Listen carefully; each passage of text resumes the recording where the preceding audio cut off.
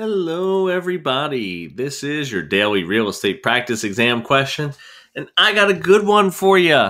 We're going to be talking about our essential elements of a contract. So let's take a look at this.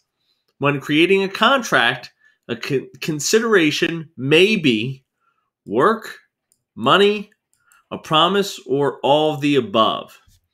So let's talk about what our essential elements of a contract are, shall we?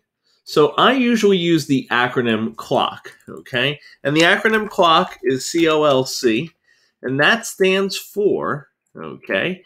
That stands for, first one, we need to have competent parties, right? We need to have competent parties, okay? Now, a lot of people always say, hey, if you have competent parties, do they have to be of legal age? They actually do not have to be of legal age. As long as it is legal for them to perform said contract, it is absolutely fine.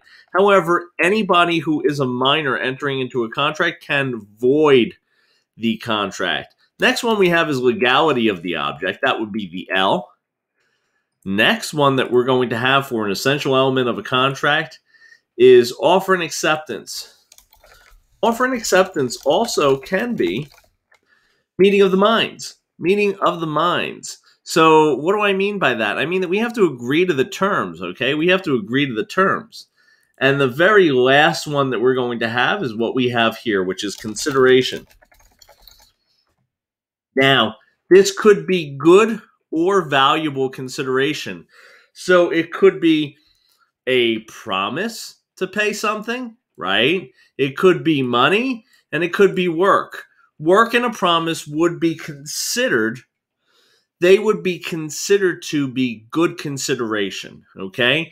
Money would be considered valuable. So the answer is correctly all of the above. And remember your acronym CLOCK if you have any concerns about what the legal essential elements of a contract are. So guys, I hope you liked that video.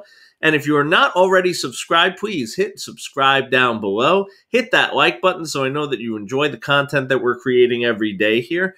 And also, if you're looking for private lessons with me, the link will be down below in the description box. Thanks, guys, and I'll see you real soon.